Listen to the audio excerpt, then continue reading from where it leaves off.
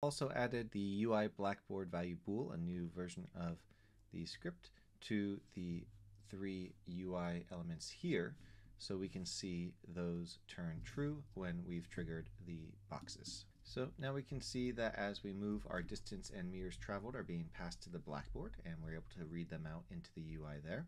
And as we enter the red zone, the blue zone turns on through the event, and we see that red is now true. Similar, green is turned on, and then, or blue is turned on when we go through green, and now we've gone through all 3 and they're all turned on. So that was an example using the Blackboard to communicate data between different objects without those objects actually talking to each other, instead all just reading and passing data into the Blackboard. So stick around and see how this is set up, and I look forward to your positive 5-star reviews on the Game Modules bundle, which this is now a part of. Thanks. I'm going to start using a duplicate of the inventory demo here, and so that way we can move around and do some other things in the Blackboard demo. So the first thing we need to do is add the Blackboard prefab here to the scenes. In our demo files, we're going to create a new folder, and in that we're going to create Game Modules create Blackboard values. Now this object is going to be called our demo starting values, and these objects are going to allow us to set some topic, subject, key, and value pairs for the Blackboard that will start when the game starts. And so we're going to start a couple here. We're going to do one with the party and to call this distance traveled, and we'll just click that to add, and we're going to also do one called meters traveled. So let's go ahead and open these up and check them out. We have our topic and subject and our exposed data types. If we expand this, we can select which data types we'd like to have exposed. Now all of these data types are going to be on the object, and they can be manipulated via your code, but exposing them here allows other modules to work with them more easily and automatically select certain types. So for the distance traveled, we're going to expose the float, and for the meters traveled, we'll expose the int, and we're going to start both of these at 0. If these values were to be set at, say, 10, then this value would start at 10, but if the topic subject is already on the Blackboard when the scene starts, this value will not overwrite whatever is already on the Blackboard. So this only comes into play when the topic subject is being added to the Blackboard for the first time. Now to use this starting value object, I'm going to select our Blackboard in the scene and just drag this over to the starting values. You'll notice that the Blackboard also has a dictionaries module, so if you'd like to use that in your code, you can. I'm not going to demonstrate it in the demo scene here, but it is something available to you, and it's serializable, so you can save and load those values as well. It's just one more way to utilize the Blackboard. Right now we see that the notes are empty, but if we press play here, all the notes from the starting value have been added here. And as you can see, all the values are available for you to use, even if you did not expose them. So let's go ahead and start working with this data. So first I want to be able to track on the Blackboard how far the player has moved. So I'm going to add a new script. We're going to call this player distance traveled. Go ahead and add this to the demo player and open up the script. So we're going to put this in the Infinity PBR namespace, and then we're going to need some variables here. One, we're going to need a vector 3 for our last position, just to cache that object or that value, and then a private int for our last meters traveled. And this is going to be -1 to start, and we're going to save a boolean for whether or not we've been set up, and start that off as false. And then I'm going to make some properties here as well. We're going to do a public vector 3 for last position, and this is just going to call our last position, and then one for our current position. This is just going to get our transform.position, just a little bit easier in the code. All right, and then at the start, we're going to update our last position just to cache that at the very start. And for this, we're just going to say last position equals transform position, and so we will skinny that up here. And in our update here, we're going to do our initial setup. And we'll create a new method for this. And for now, we're just going to say if we've set up, then we'll return. Otherwise, set up equals true. All right, so we're going to be tracking the distance that the player has moved in the X and Z axes. We're not going to be caring about the Y axis for this demo. And so in our update loop, we're going to start by not doing anything if we haven't moved. All right, so this is basically going to say if our position X and position Z match the last position, then we will just return. If we're falling or rising straight up or straight down, then that will not be included in our distance traveled. And for that, we're going to update the distance, removing the Y value, and then updating the last position to cache that value as well. All right, so this is where we're going to actually update the Blackboard value here.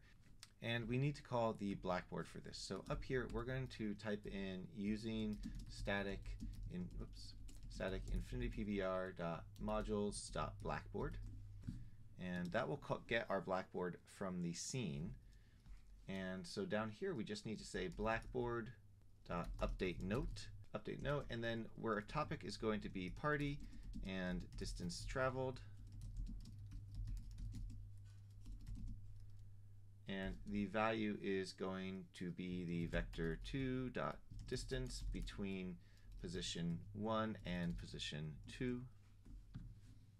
So we also need to get the meters traveled, and we're going to cache this distance value up here because we're going to use it for the meters traveled as well. And to get that value, we're going to say var meters traveled is going to be equal to mathf.floor to int of the distance traveled.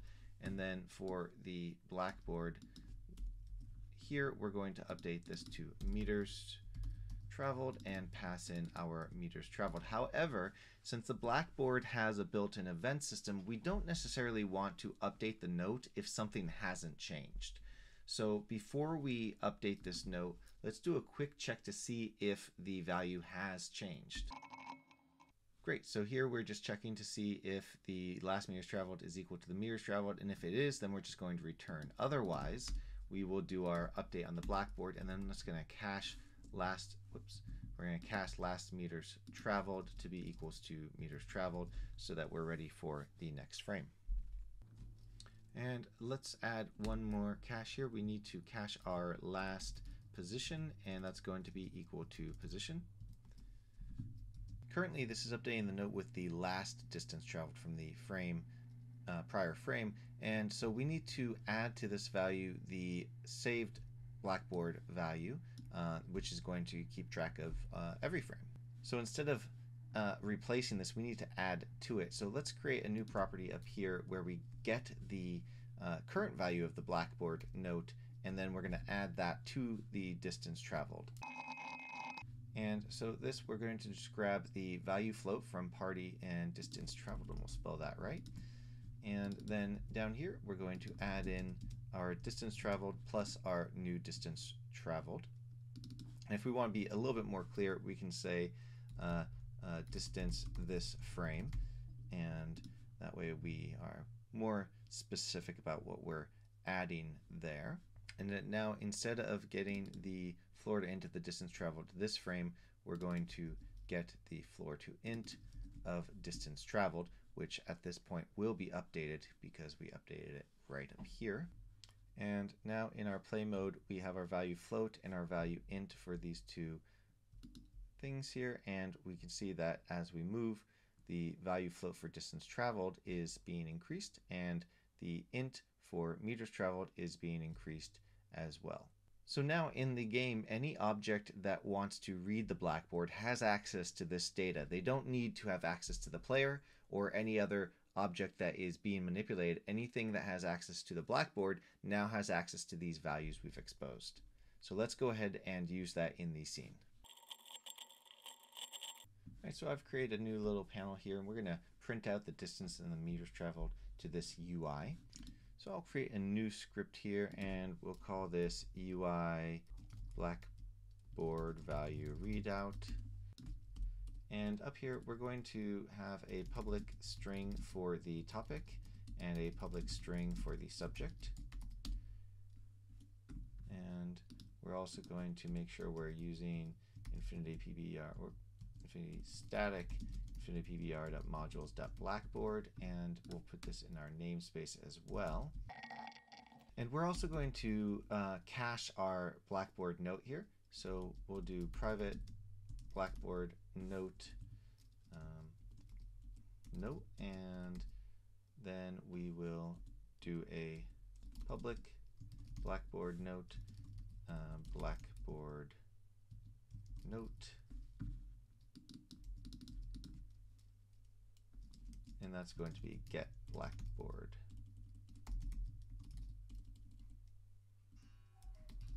note.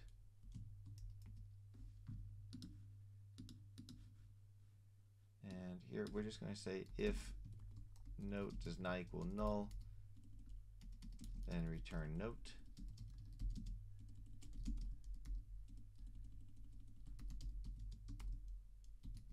We call the Blackboard and do our try get topic subject out and note, and then return note. And now we're going to create a new script for a float and a new script for an int that inherit from this readout. And let's add to this the stuff in the scene that we're going to need. We're going to need a public text, and we'll import the right type here for UI text. Okay, we have a reference to our text as well. So we're going to follow the Blackboard events. Rather than calling the actual value, we're going to update only when the value itself is updated on the Blackboard. And so in order to do that, we're going to just put up here, I follow Blackboard. And then we're going to add the missing members. This is going to be the receive change and receive event. And the receive change happens when a Blackboard note is changed, and the event happens when a Blackboard event is set. Now, in this case, we're not actually using the events. We're going to be using the receive change, so not used. We'll just put that there. And then for receive change, we'll just remove that for now. And we need to make sure we subscribe to this as well. So we're going to say, so on start, we're going to say Blackboard subscribe, and we're going to pass in this. And to make sure we're always only subscribed once, we're also going to start by saying unsubscribe and pass in this. And then finally on, and we'll unsubscribe on disable as well. And then we're going to subscribe on enable. But before we do that, we can see that we're repeating this unsubscribe call. And so I'm going to just add two new methods here, private void subscribe, and for this one, we're just going to say blackboard.subscribe this, and we'll do a similar one for unsubscribe. And that way we can just type in unsubscribe and subscribe. And then on disable, we will do unsubscribe. And then on enable, we will also do the unsubscribe, subscribe trick there. And now we should be receiving a change. And whenever we receive a change, we really only care about our subject type here. So I'm going to just make a note of that, or our topic and subject. And so we're going to say if the Blackboard note does not equal our topic, or if the Blackboard note subject does not equal our subject, we're going to return. So we're only going to take changes that match our topic and subject. So this is where we would also add in our int or float, but of course this is going to be used for all of those things. So we're going to do a update text and pass in our Blackboard note, and this is going to be a virtual void so that we can update this on other methods here. So we're just going to leave that there. We're going to create a new script. We'll call this UI Blackboard value int. This is inherit from UI Blackboard values readout, and then public override void update text, and by putting our prefix here, and this is going to be our topic, and then subject, or for this one we'll just do our subject and then a colon, and then we will add in our Blackboard note.int.value int, be able to put that right there, and then save that off. So we're going to bring this onto meters traveled, and we'll set the topic to be party and the subject to be meters traveled. Of course, text will be automatically populated. So let's go ahead and press play and see what we get. All right, so now we see our meters traveled is being updated in the UI as we move about. All right, let's go ahead and duplicate this one, and we'll do one for floats as well. And now with that attached, as we move, we also have our distance travel being updated as well. So in the scene, I've created these three transparent cubes, a red, a green, and a blue one, with the colliders marked as triggers.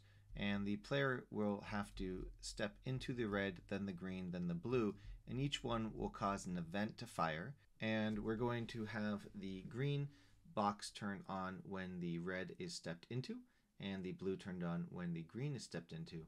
So we can see how events can be used to turn objects on and off and have other effects in your game.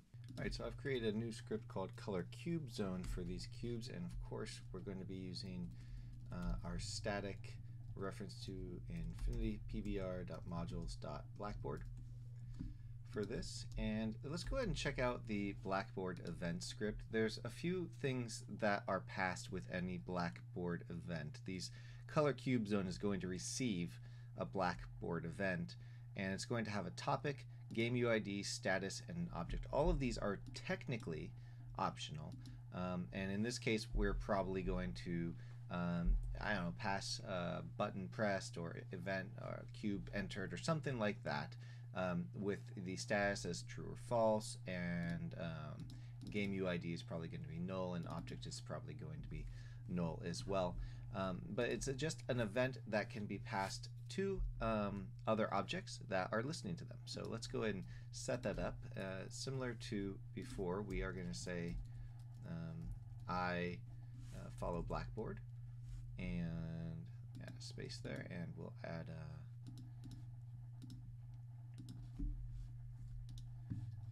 and implement the missing members, and we're going to be no action here.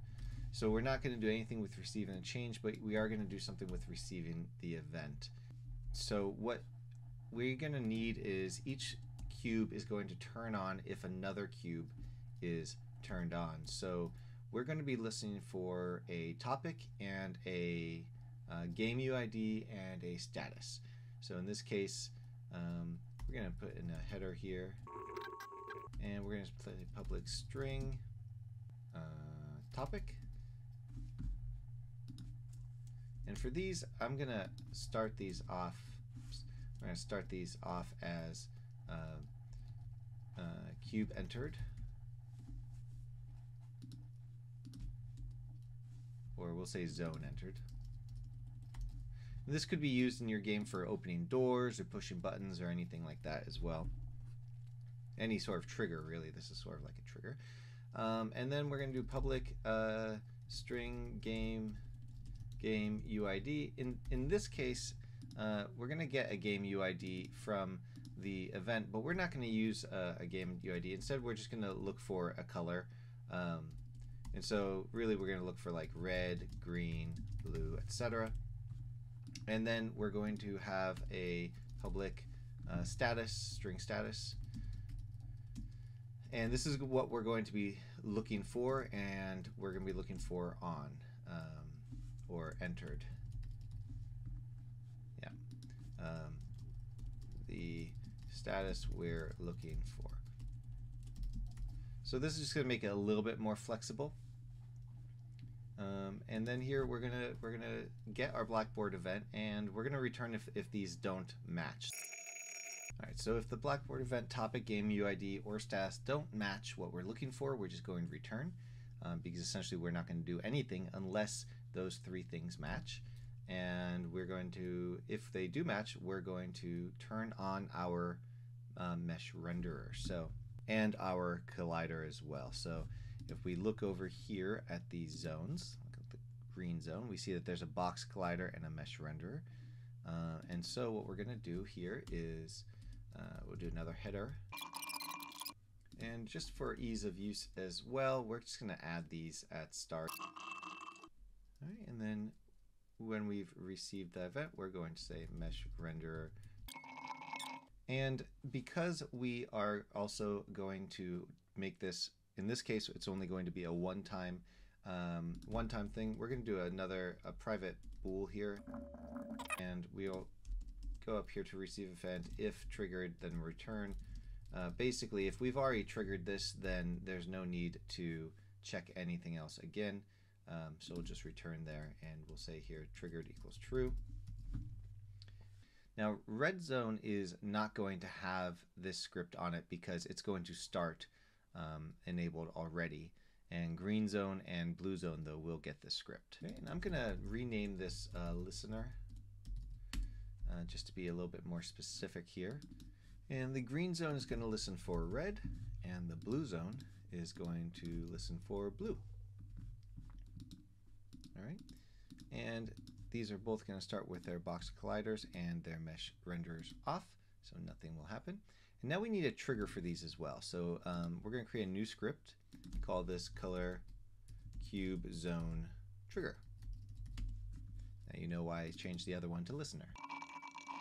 So the trigger isn't going to be listening for any events, but it is going to talk to the Blackboard, because I'm going to want to add a note to the Blackboard saying that these have been triggered, and that way anything else that is looking for these in the future, maybe there's a secret door that opens once you've triggered all three or something else, we'll be able to easily find out if all three have been triggered. All right, so we're going to start with an on-trigger enter, and I've hard-coded the player object name to this FPM inventory demo player. That is something you can change in the inspector, but this is the name for the player here. So we're just going to check the object name that collides with it to make sure it's the player name.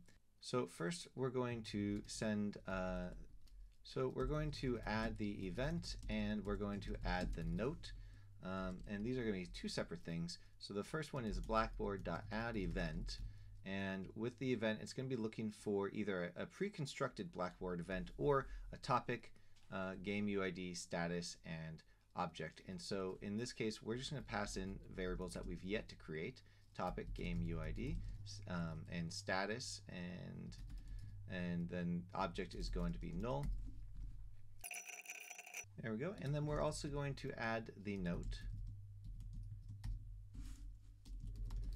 And in this case, we're going to use the update note, which has the option to add a if the note if it's not found. And in this case, we're passing in a boolean of true. So it's going to say that our zone triggered, and we're going to set this to red, green, or blue, is true. And one more thing that we're going to do is turn off this. Now that this is done, we're going to say this.enabled equals false. Enabled equals false basically turns off the component. And in fact, and we're also going to save a boolean triggered equals true. So at start, if we're triggered, then enabled equals false. So we're just going to turn this off if we're already triggered.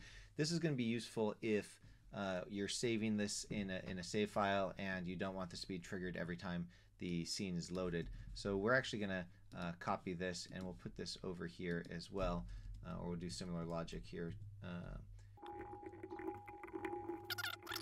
Also added the UI Blackboard value bool, a new version of the script, to the 3 UI elements here, so we can see those turn true when we've triggered the boxes. So now we can see that as we move, our distance and meters traveled are being passed to the Blackboard, and we're able to read them out into the UI there.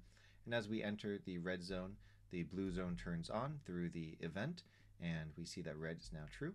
Similar, green is turned on, and then, or blue is turned on when we go through green, and now we've gone through all 3 and they're all turned on.